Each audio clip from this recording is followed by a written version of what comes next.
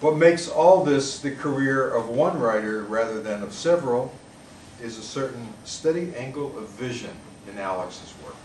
And I've been accused by friends sometimes of finding myself in very dark places, though I never think about the work I do as terribly dark, in part because I feel like, as Reg suggested, it's kind of finding ordinary people up against extraordinary circumstances. And for me, there's light in the darkness. Otherwise, it wouldn't be worth, I think, telling the stories.